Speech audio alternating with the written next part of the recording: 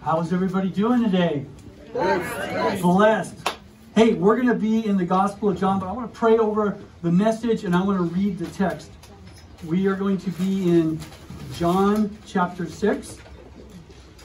And I'm going to read from verse 41 to the end of the chapter, and then I want to pray for our teaching. John chapter 6, 41. The Jews then complained about him because he said, I am the bread which came down from heaven. And they said, is this not Jesus, the son of Joseph, whose father and mother we know? How is it then that he says, I have come down from heaven? Jesus therefore answered and said to them, do not murmur among yourselves, for no one can come to me unless the Father who sent me draws him. And I will raise him up at the last day. It is written in the prophets, and they shall all be taught by God. Therefore everyone who has heard and learned from the Father comes to me. Not that anyone has seen the Father, except he who is from God, he has seen the Father. Most assuredly I say to you, he who believes in me has everlasting life. I am the bread of life. Your fathers ate the manna in the wilderness and are dead. This is the bread which comes down from heaven, that one may eat of it and not die. I am the living bread which came down from heaven. If anyone eats of this bread, he will live forever, and the bread that I shall give is my flesh, which I shall give for the life of the world. The Jews therefore quarreled among themselves, saying, how can this man give us his flesh to eat? Jesus said to them, most assuredly I say to you, unless you eat the flesh of the Son of Man and drink his blood, you have no life in you. Whoever eats my flesh and drinks my blood has eternal life, and I will raise him up at the last day. For my flesh is food indeed, and my blood is drink indeed. He who eats my flesh and drinks my blood abides in me, and I in him. By the way, he's not endorsing cannibalism. We're gonna get the teaching in a minute, so don't freak out. Verse 57, as the living Father sent me, and I live because of the Father, so he who feeds on me will live because of me. This is the bread which came down from heaven, not as your fathers ate the manna and are dead. He who eats this bread will live forever. These things he said in the synagogue as he taught in Capernaum. Verse 60, therefore many of his disciples, when they heard this, said, this is a hard saying. Who can understand it? When Jesus knew it in himself, his disciples complained about this. He said to them, does this offend you? What then if you should see the Son of Man ascend where he was before? It is the Spirit who gives life. The flesh profits nothing. The words that I speak to you are spirit and they are life. But there are some of you who do not believe. For Jesus knew from the beginning who they were who did not believe and who would betray him. And he said, therefore I have said to you that no one can come to me unless it has been granted to him by my Father. From that time, many of his disciples went back and walked with him no more. Then Jesus said to the 12, do you also want to go away? But Simon Peter answered him, Lord, to whom shall we go? You have the words of eternal life. Also we have come to believe and know that you are the Christ, the Son of the living God. Jesus answered them, did I not choose you, the 12, and one of you is a devil? He spoke of Judas Iscariot, the son of Simon, for it was he who would betray him, being one of the 12. Father, as we look at this text, this is an amazing text, and it can be kind of confusing, but not really, Lord, because you always break it down for us. Lord, teach us to have ears to hear what your Spirit would say to us, Lord. Every time we come to God's word, you have a word for us. And I pray that we would pay attention with intention, that we would anticipate that you have a word for us. I really don't think anybody can hear the Bible taught and not at least get something. And I pray everyone here would realize, okay, Lord, what do you have for me in this message? What do you want to say to me? So, Lord, bless the teaching and the listening and the ministry of your word. May you be glorified through it, we ask in Jesus' name. Amen. You may sit down. The title of this message is True Disciples Are Faithful Followers. True Disciples Are Faithful Followers. Last week I mentioned a quote I heard, and it was this: Jesus sought people, not position nor popularity. Jesus sought people, not position nor popularity. Jesus is so different from many so-called leaders you see nowadays. Or actually of all time, you always see leaders that, you know, their motives aren't right. But Jesus would purposely thin the crowd, so to speak, by speaking in parables, challenging them, giving them hard truth to make them count the cost to see if they were really willing to follow him. See, Jesus said to make disciples. He didn't say make converts. He didn't say make believers. He didn't say make fair-weather followers. A true disciple is fully committed. Jesus said in Luke 9:23, if anyone desires to come after me, let him deny himself and take up his cross daily and follow me. He went on later in that chapter, verse 62, no one having put his hand to the plow and looking back is fit for the kingdom of God. So Jesus is going to share some really hard things in this chapter to the people, and you're going to see who are really going to turn out at the end to really follow him. And so we have three main points. Point one is the people rejected him. The people rejected him. That's verse 41 through 59. Point two is his disciples rejected him. His disciples rejected him. That's in verse 58 through 66. And the third and final point is the true disciples accepted him. The true disciples accepted him.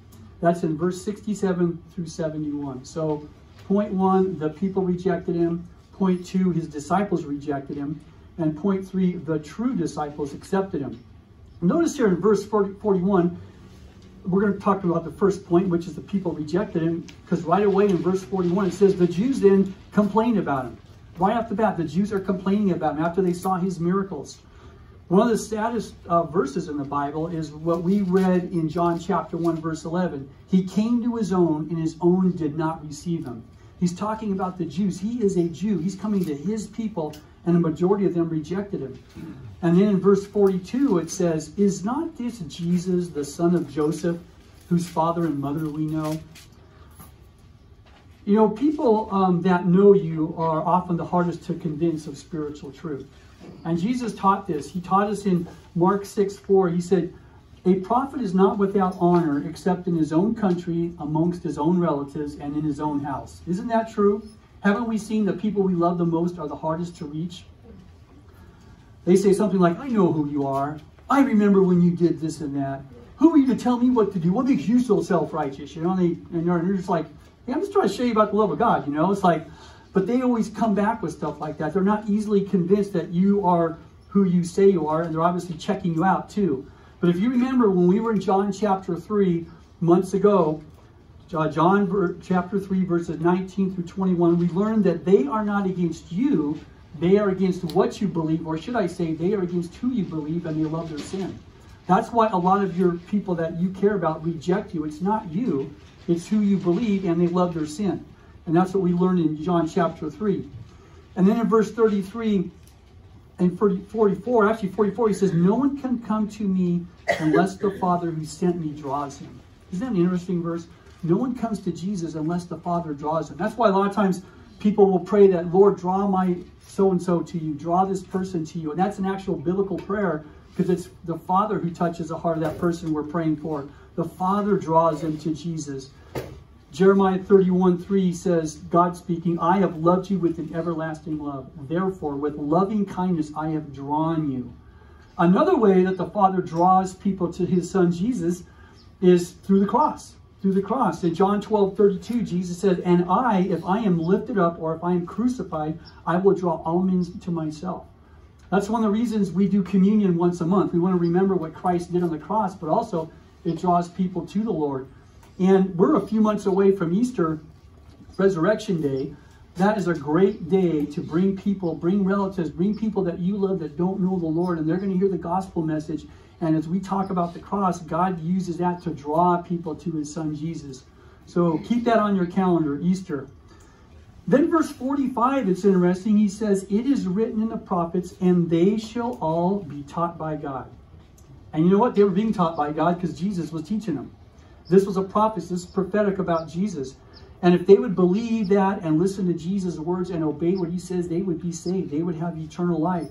Because it is the words of Jesus where we get that gospel message. John 5:24, most assuredly I say to you, Jesus speaking, he who hears my words and believes in me has everlasting life and shall not come into judgment, but is passed from death to life. When he says, and they shall all be taught by God, this actually comes from Isaiah 54:13. But listen to how it's worded in Isaiah 54:13. All your children shall be taught by God, and great shall be the peace of your children.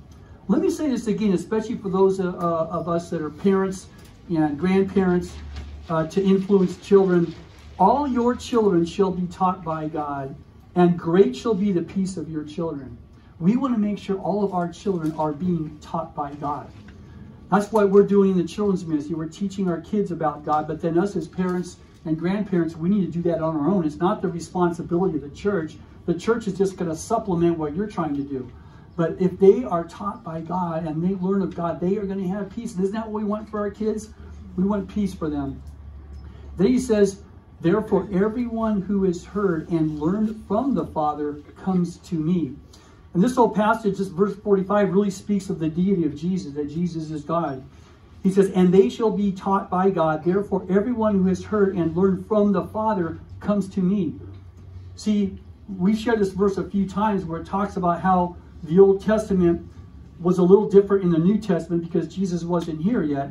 In the Old Testament, it tells us in Hebrews 1:1, God, who at various times and in various ways past, spoke in times past to the fathers by the prophets, but has in these last days spoken to us through his Son.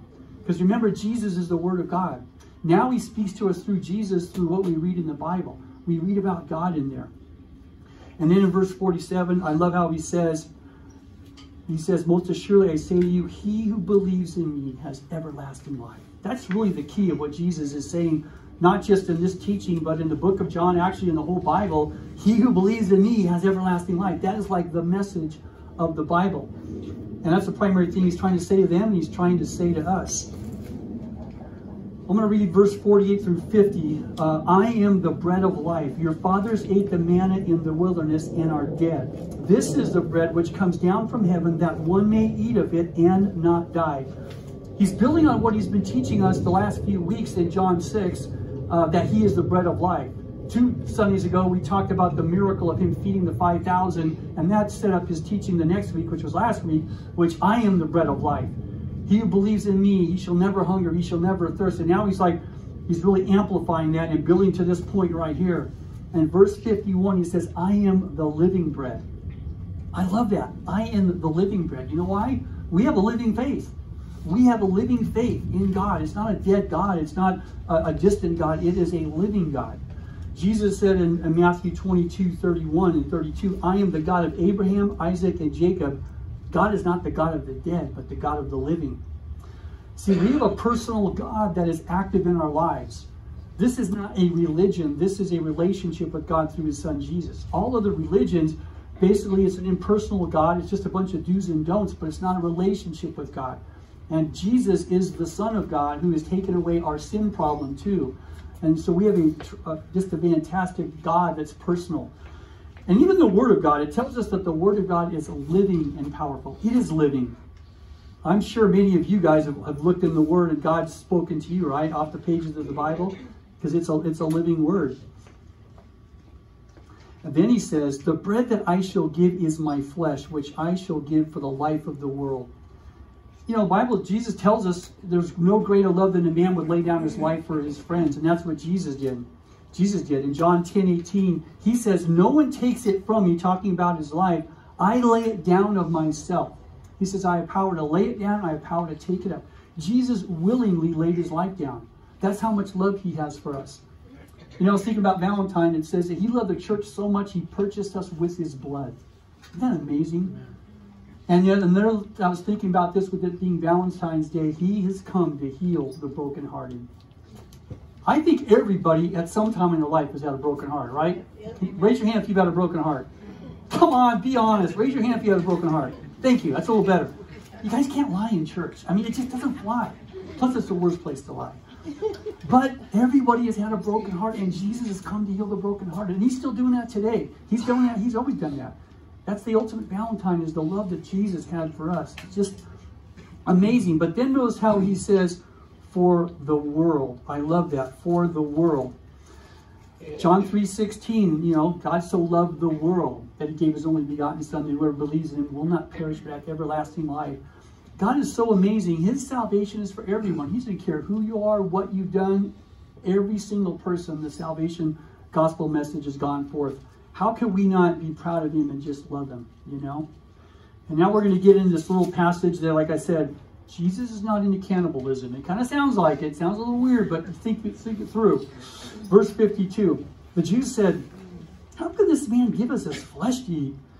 And Jesus said, most assuredly I say to you, unless you eat the flesh of the Son of Man and drink his blood, you have no life in you. Whoever eats my flesh and drinks my blood has eternal life, and I will raise him up on the last day. For my flesh is food indeed, and my blood is drink indeed. He who eats my flesh and drinks my blood abides in me, and I in him. He is once again using a metaphor here to teach spiritual truth. Jesus would always use parables and metaphors that would drive home a spiritual truth. And I think the real key is when you go to 57, verse 57, as the living Father sent me, and I live because of the Father, so he who feeds on me will live because of me. Jesus gave his life, his flesh, and his blood. As we feed on him, we have eternal life. But notice it's more of a continual thing. It's a continual relationship. It's not like a one-time meal. It's you feed on me throughout your whole life. Are you regularly feeding on Jesus, the bread of life? What he's really saying is, are you daily spending time with him in prayer and in worship and in reading and meditating on his word? That's the way that we feed on Jesus. He feeds our spirit. He feeds our soul, if you will. You know, we are spiritual creatures. Once you become born again, you're not just a natural man. Now you're a spiritual man or a spiritual woman, and you need to feed on Jesus to feed your spirit. And then he says back in 56, I was thinking about this. If you look back, 56 says, he who eats my flesh and drinks my blood abides in me, and I in him. He says, abides in me.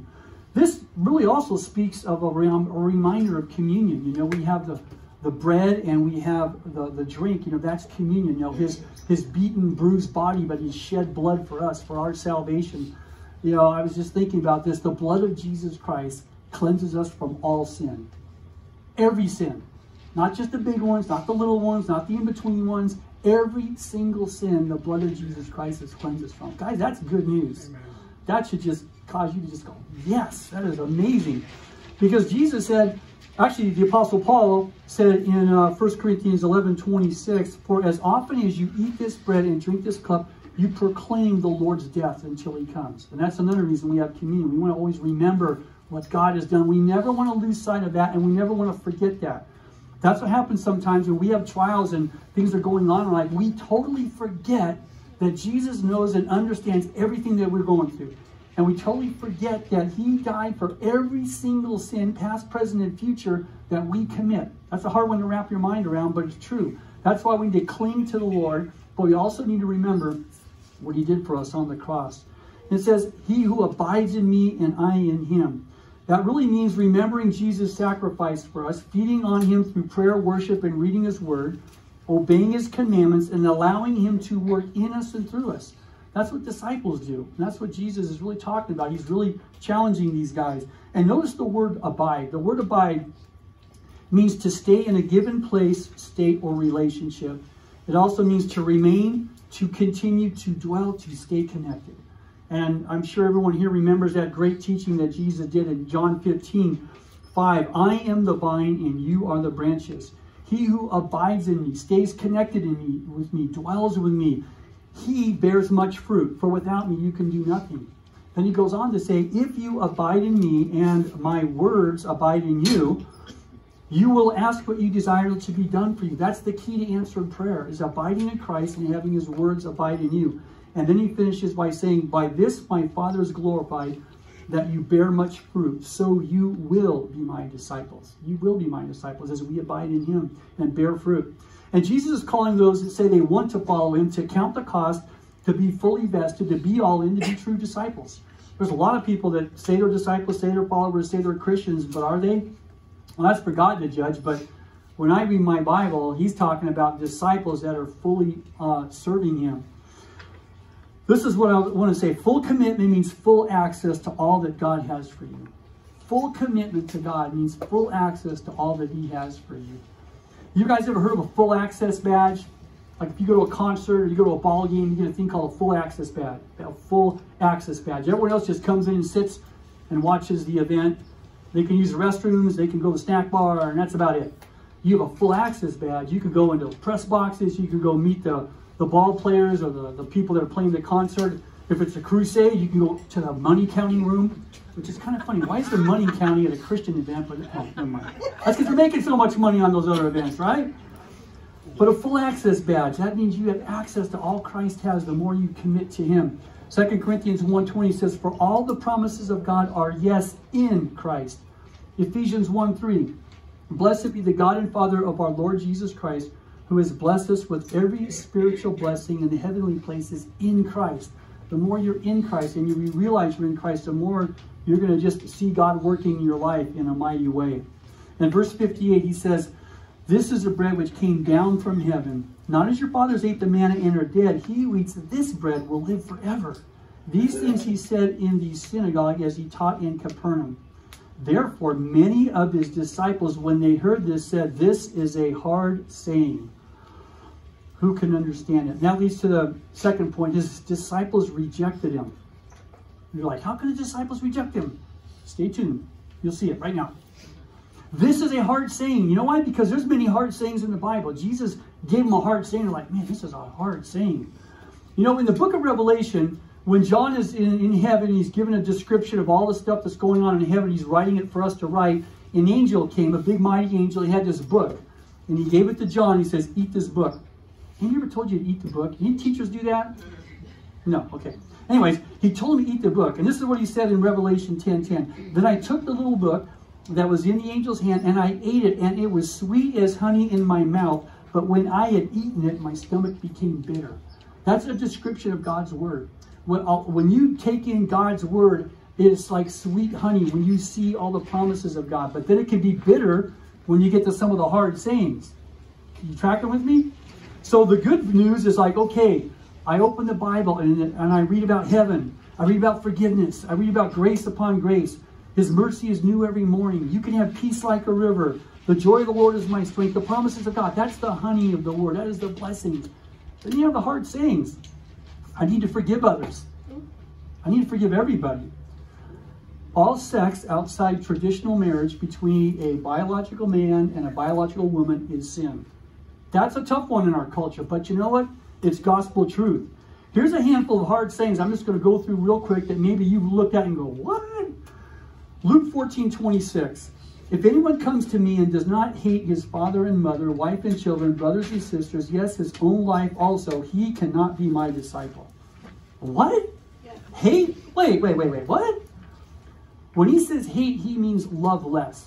It's kind of a play on words in the old language. And what he's saying is, he who comes to me and does not love less his father and mother and children cannot be my disciple. In fact, in Matthew 10, this was out of Luke, in Matthew 10, he just says, he who does not love me more than his mother and father and all his relatives cannot be my disciple. So when you read that first one, it's like, wow, but that's what the meaning of it is. How about this one?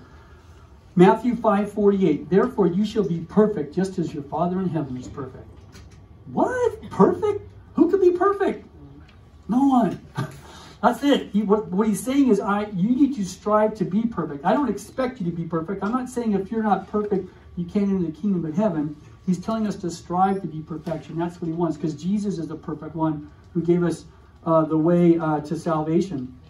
But that's what he's saying is just you need to strive to be perfect, not that you have to be perfect. Here's a tough one. How about this one? If your right hand causes you to sin, cut it off and throw it away. It is better for you to lose one part of your body than for your whole body to go into hell. Wow, there'd be a lot of unarmed people walking around affecting this crew, right? Okay, what he's saying is there are some sins, there are some things, there are some people, there are some places that if you go or continue on, they are pulling you into sin so bad that they can lead you into hell. And he's saying you need to cut off some of those things. You need to cut off some certain relationships with people that when you're with them, you fall into sin. There's certain places you go, if you go there, you just fall into sin. And he's saying you need to cut that off. And he uses that example of cutting off your limb, that it's going to be so painful, because when you try to make some of these decisions, number one, it's super hard. Number two, you're going to be misunderstood. Oh, what? You think you're better than us now? Oh, look at you, Mr. Holy Roller, you know? And you have to make this tough decision, and it hurts because you have to break it off. But you know what? they're going to send your soul to hell if you don't break off. You know what I'm talking about. There's certain things, places, people, or whatever that can pull you away. But that's what that means. Matthew 5:27, you have heard that it was said to those of old, you shall not commit adultery. But I say to you that whoever looks at a woman to lust for her has already committed adultery with her in his heart. You're like, what? What Jesus is saying, he's getting us to a higher plane of Christian living. He's saying what you think is just as important as what you do. If you lust at a woman, but you don't touch her, you really wanted to, but you didn't. He knows that you really wanted to, but you didn't. So you basically have still sinned because you only didn't do it because you thought you would get caught. But he's also knowing, here's the other thing he's telling us, is what you think often will be what you end up doing. If you start thinking of it, you will often end up doing it. That is one of the reasons pornography is such an evil. When you start looking at that stuff and you start thinking about doing that stuff, next thing you know, you're flat out doing it. And so that is just evil to the core. But God is giving us a real glimpse of what how sneaky sin is. It's in your mind and it's in your head, and you got to nip it at the bud there and not think, oh, I'm just going to have self-control. How about this one? Matthew 5:43. You heard that it was said, you shall love your neighbor and hate your enemy. But I say to you, love your enemies, bless those who curse you, do good to those who hate you, and pray for those who spitefully use you and persecute you. Pastor, you don't know this guy. I cannot love this guy. Well, Jesus would beg to differ with you. Often, when you love an enemy, that is the one thing that gets that enemy to even think about God. Like, wow, this guy's being nice to me. This girl is being nice to me after all I've done. They start taking a step back and go, wow, maybe there is some truth to this Christianity thing. That is a tool from God for two reasons. One, that he can use you to reach somebody else to bring into his kingdom that otherwise wouldn't talk to that person. The second one is that, I forgot what the second one was actually. Can anybody give me a reminder what the second one was? Okay, here it is. Thank you for reminding me. This is what it is if you look at that person as an enemy and you keep an enemy, you know what you're going to do? You're going to be full of bitterness, resentment, hatred, anger. God wants you to forgive, to release yourself, to cut you from freedom, to cut you off from the bondage of that. See, forgiveness is for us who forgive, not really for the other person. You forgive not because they deserve it. You forgive it because God told you. And when you forgive, you release yourself. That's part of loving your enemies too. This is all a God thing. He knows what he's doing. How about this one? Matthew 10:34. Think not that I came to send peace on earth. I came not to send peace, but a sword. Whoa, that sounds like a crazy verse. Well, what he's saying when he says of a sword, he's talking about division. I've come to set a man against his son and a mother against her daughter, family members against family members. It says your enemies will be those of your own household. What he's saying is you need to make a decision to follow me. And some aren't going to make. So that's why sometimes in families, not everybody comes to the Lord. Some choose the Lord, some choose not. He comes to bring division in the sense that he comes to bring us to a decision point. You need to make a decision. You're either for me or against me. And so that's what that means. He goes, I didn't come to send peace, but a sword. He is the Prince of Peace, and when you make the decision for him, you're going to have that peace. When you don't, you're not going to have it. But that's really what he's saying. Here's another one. John 14:6. I am the way, the truth, and the life. No one comes to the Father except by me. Wow, that is really narrow-minded. Actually, I think it's easy. He only gave us one way. We don't have to go search it all over. It's like it's right here. And Jesus is the most popular person in all of human history. I mean, and if you seek the Lord, he says you will be found by him. He will make himself known. So he's only give us one way. That is actually a blessing. And so all these difficult sayings, having a proper theology of God, meaning knowing his nature, that he's good, that he's just, and that he's love, helps us to understand these difficult sayings. Being filled with the Holy Spirit as a born-again Christian helps you to live these hard sayings. Let me say it again. Having a proper theology of God, that's knowing his nature, that he is good, that he is loved, he is just, helps to understand these hard sayings. Being a born-again Christian filled with the Holy Spirit helps us to live these hard sayings. And then they go on to say, this is a hard saying. Who can understand it? Actually, anybody who really wants to can understand this stuff, if you really want to. Peter told us that we've been born again through the Word of God. What we heard from this Bible, the Word of God, we've been born again. He says, because of that, You need to repent of your sin, and you need to, as newborn babes, desire the pure milk of the word that you may grow thereby. When you're born again, you're a physical person, but now all of a sudden you're a spiritual new person, like a baby. He says you need to feed on the word of God, and to you it's like milk. But then he goes on to say in Hebrews, everyone who partakes only of milk is unskilled in the word of righteousness, for he is a babe. Solid food belongs to those who are mature, that is, those who by reason of practice have their senses exercised to discern both good and evil. See, God gives us the real simple teachings, the basic elementary teachings as a new Christian. That's like the baby eating the pure milk. But as you grow older, you become a young child, an adolescent, a teenager, an adult. You're taking on more spiritual truth. If you're reading the Bible and you're putting into practice, you're able to discern between good and evil, and it's like eating solid food. And he says if you're not doing that, then you're not growing. And early on in Hebrews, he says, you guys all ought to be teaching God's word, is what he told the Hebrew Christians. Interesting.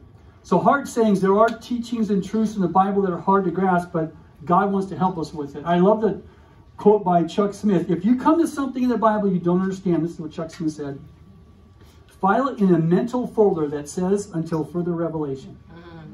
Just put it in the folder. Okay, God's going to bring that to me another day. And just move on and trust the Lord. Also, pray, though. James says, if any of you lacks wisdom, let him ask of God, who gives to all liberally and without reproach. James 1:5. Because this is what the disciples would do. Often you see Jesus teaching parables, and when all the crowds went, they go up to Jesus, hey, what exactly does that mean? That's our version of prayer. Jesus, what exactly does this mean? As you pray and read God's word, he's going to give you the wisdom to figure those things out. Then verse 61, it says the disciples complained about this. And he says, does this offend you? I think the complaint wasn't so much that it was hard to understand. I think it was hard to accept and obey. I think they kind of got what he was saying. And it's like, wow, this is hard. Like, I don't know if I can obey this. I don't know if I want to obey this. And then Jesus, in verse 62, says, what then if I should see the Son of Man ascend into heaven before? It's like saying, so if I would like ascend into heaven right now, would you believe? It's kind of like, I just fed the 5,000. I just walked on water. I mean, you know? So in verse 63, this is probably the really key passage of this whole little section. Verse 63, it is the Spirit who gives life. The flesh profits nothing. The words that I speak to you are spirit and they are life. The flesh profits nothing. There's three different meanings that different Bible commentators have thought. One, eating the flesh of Jesus profits nothing. That's kind of a duh to us, but they might have actually been thinking about it. I don't know. No, cannibalism, that's not the flesh that's going to feed you. The second thought was feeding the flesh by eating the free food that Jesus gave. You know, he fed him the 5,000, and they were like wanting to get boxed lunches the rest of their life or something. It's like, no, that is not going to feed you spiritually either. The third meaning is the life, living a life after the flesh. And that, I think, is the real meaning. You cannot live a life of the flesh. It profits nothing. Actually, it profits something, which is it'll send you to hell, or it'll give you a miserable life when you live for the flesh. He's saying, the words that I speak to you are spirit and life. Let me say it again. The words that I speak to you, they are spirit and they are life. It is through the words of Jesus that the Holy Spirit illuminates and communicates to the person of faith. He doesn't really do it to a non-believer. Non-believer needs to be saved. But as a believer, he communicates and illuminates spiritual truth. Who here has not had the scripture like jump off the page to them? Like they're just reading along, so this, like that was like for me. Am I alone? Okay, no liars. Come on, I want the truth. Did this happen to you? Yes. Okay, it's happened to you. There. That's the Lord speaking to you. And you know what? He wants to do that all the time. That's why he wants us in the Word. He wants, did I make a mistake again? One of the things I said earlier about the Word of God is when you read the promises like grace upon grace. I'm just receiving it. I'm just receiving it. Okay. So anyway, but I wanted to say the words that I speak to you are spirit and they are life. One of the verses I've been sharing lately, I just feel this is a really good verse for this year, 2021, is John 16:33. He says, these things I have spoken to you. These things I have spoken to you that you may have peace. He says, in the world you will have tribulation, but be of good cheer. I have overcome the world. Psalm 119, 165 says, great peace have those who love your law, and nothing causes them to stumble. You get so much peace out of just reading God's word and having him minister to you. And then verse 65, he says, therefore I have said to you that no one can come to me unless it has been granted to him by my Father. Remember earlier we read that verse, unless the Father draws him? You guys remember the story when Peter, well actually Jesus was with all the disciples in Matthew 16. They were in Caesarea Philippi, and they said, Jesus says, who do men say that I am? They said, well, some say you're John the Baptist, some say you're Elijah, some say you're Jeremiah, one of the prophets. He goes, but who do you say that I am? And our friend Peter speaks up and says, you are the Christ, the Son of the living God. And remember what he said? He said, blessed are you, Simon Bar-Jonah. That's his full name. For flesh and blood has not revealed that to you, but my Father who is in heaven revealed it. It's the Father who reveals Jesus to us. It's the Father that reveals these things to us. And that's why we pray to the Father in Jesus' name. And then verse 66, a really sad verse. From that time, many of his disciples went back and walked with him no more. Many of them. So we have the 12, but there were other ones that were disciples that were following him. They were listening to his teaching that were following, but were they really disciples? Sometimes when people leave, it can actually be a blessed subtraction. Think about it. There's certain people, it's a good thing that they leave because they're not all in or they cause problems or whatever. I love what Leonard Ravenhill said. I'd rather have 10 people that want God more than 10,000 people who want to play church. Ouch. Amen. Whoa. It's like, whoa. Okay, I'll read it again since you asked. I'd rather have 10 people that want God than 10,000 people who want to play church. Wow. Well, apparently Jesus thought the same. Verse 67, he turns to the 12. He goes, you guys also want to go away? Like, I love it. It's like he's not begging them or pleading them or making the case. He's just like, you guys want to go away? And I love it because the Spirit of God would not allow them to go. They were full of the Spirit. They were connected to the Lord. It's like, no, we cannot do that. See, this is what I realized. True disciples have thick skin.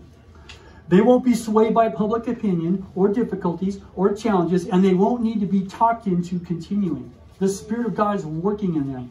Listen to this verse. This is a pretty thought-provoking verse. There's probably people that you know that used to come to church and don't come to church anymore. And you're wondering why. Are they believers? Are they backslidden? Listen to this. 1 John 2:19. They went out from us, but they were not of us. For if they had been of us, they would have continued with us. But they went out from us that it might be made manifest that none of them were of us. Yeah. Pretty thought-provoking. If they just take off, they probably never really were disciples after all. You know? You guys looking at the flame? Is it okay? Because this place is on fire. I used that about a month ago. I just reuse it. Sometimes I recycle jokes. It's okay. But Jesus said in the last days, but he who endures to the end will be saved. He who endures. Gosh, endurance is like a key theme in the scripture. True believers will be there the whole way. I like what it says in verse 68. Lord, to whom shall we go? You have the words of eternal life. How did Peter know that? He's the same guy that said back in Matthew 16, we have come to believe and know that you are the Christ, the Son of the living God. See, Peter modeled the principle of Romans 10:17. Faith comes by hearing, and hearing by the word of God. See, Jesus walked with his disciples for 3 to 3.5 years, and Peter was there. He listened to all the sermons. He had so much of the word of God, and he's like, forget these bozos. I'm staying with you, Lord. You have eternal life. You have the words of eternal life. Why would I go anywhere else? That's the power of knowing God's word and being in God's word. You're not going to be swayed. You're not going to be talked out of this stuff. And the last thing that Peter said to us in his last book, chapter 2 of Peter, the last 2 verses, he said in 2 Peter 3:17 and 18, beware lest you fall away from your own steadfastness, being led away by the error of the wicked, but grow in the grace and knowledge of our Lord Jesus Christ and Savior Jesus Christ. To him be the glory both now and forever. Grow in the grace and the knowledge of the Lord. That's what he was saying. Stay in God's word. Stay serving the Lord. And in these last days, that's what we need to do. Not give up and stay in God's word. And then verse 70-71 is a real sad ending for Judas. Did I not choose you, the 12, and one of you is a devil? God, would you like Jesus to call you that? Just saying it kind of gives you the willies, you know. So this guy would not continue on. But as I said earlier, true disciples are faithful followers. They will be for Jesus and follow Jesus to the end. Paul told Timothy, and he tells us the same thing in 2 Timothy 4:7. I have fought the good fight. I have finished the race. I have kept the faith. Finally, there is laid up for me the crown of righteousness, which the Lord, the righteous judge, will give me on that day, and not to me only, but also to all who have loved his appearing. He finished the race. He fought the good fight. I was thinking about this quote the other day about Winston Churchill. Most of you, well, some of you guys know who Winston Churchill is. One of the biggest wars of all time was World War II. Back in the late 30s and early 40s, World War II, it was called a world war. Winston Churchill was the prime minister for Britain. Britain was the only people that were really able to stand up, and Germany just kept coming and saying, if we could take out Britain, we can take the world. And they kept coming over and bombing their island of Great Britain over and over. I think they did it for like 2 months, like every day they had a bomb range or something. And he said this once, this is the lesson. Never give in. Never give in. Never, never, never. In nothing, great or small, large or petty. Never give in except to convictions of honor and good sense. Never yield to force. Never yield to the apparently overwhelming might of the enemy. And you know what? They didn't give up. And then next thing you know, America got into battle, and the rest is history, as they say. But never give up. And so, as we close this message, I want to say something about Valentine's Day. Valentine's Day. To the married, never give in. Never give in. Never, never, never, never yield to the apparently overwhelming might of the enemy. The enemy would love to get in and destroy every marriage. Ephesians 5:22, Ephesians 5:22 through 33 is probably the best teaching on marriage. I'm just going to read through it real quick and make a couple comments. Wives, submit to your own husbands as to the Lord. For the husband is head of the wife, as also Christ is head of the church, and he is the Savior of the body. Therefore, just as the church is subject to Christ, so let the wives be to their own husbands in everything. Husbands, love your wives just as Christ also loved the church and gave himself for her, that he might sanctify and cleanse her with the washing of water by the word, that he might present her to himself a glorious church, or not having spot or wrinkle or any such thing, but that she should be holy and without blemish. So husbands ought to love their own wives as their own bodies. He who loves his wife loves himself. For no one ever hated his own flesh, but nourishes and cherishes it, just as the Lord does the church. For we are the members of his body, of his flesh, and of his bones. For this reason, a man shall leave his father and mother and be joined to his wife, and the two shall become one flesh. This is a great mystery, but I speak concerning Christ and the church. Nevertheless, let each one of you in particular so love his own wife as himself, and let the wife see that she respects her husband. The husband is called to love his wife as Christ loved the church. That's an unconditional, sacrificial love.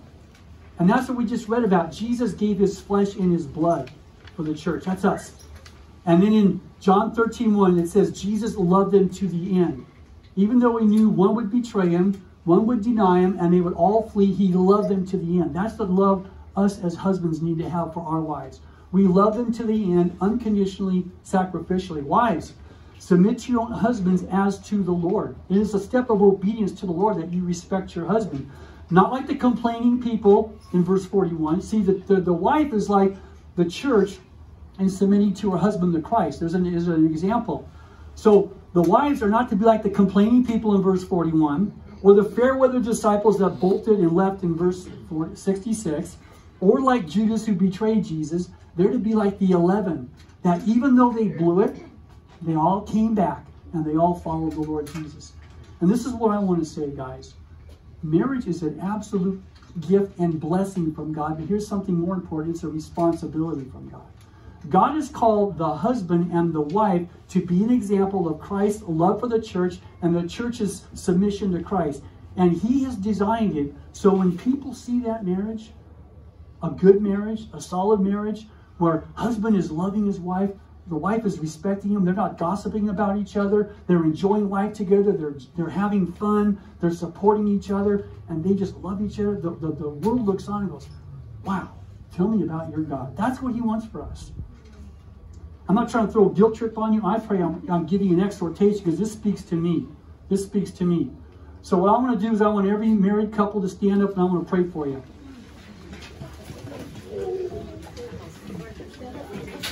All the married couples, please stand up.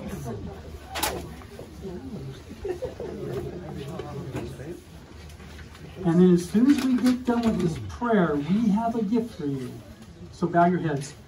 Father, I thank you. Lori and I thank you so much for these couples at Impact Bible Fellowship.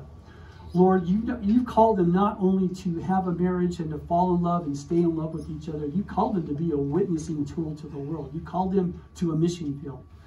And Father, I pray all of us as husbands would humble ourselves before you and even humble ourselves before our wives. And we would love them unconditionally, sacrificially. And just as you've extended grace to us, that we would do the same for them when they blow it, when they drop the ball, because we're going to as well. Lord, I pray for the wives. I pray that they would all respect their husbands and recognize that they have a husband that's been put in that authority by Jesus. And it's a submission to the Lord that causes them to respect.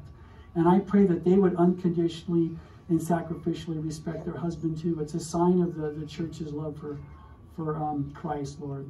So Father, we pray for each one of our marriages that we would be what you want us to be, that we would learn more about how to be that husband and how to be that wife. Lord, we need your help. We need to remember that we need to forgive and we need to be forgiven, and we need your help. So Father, bless and minister and strengthen each one of these marriages and use them for your glory and your purposes. And we ask this in Jesus' name. Amen.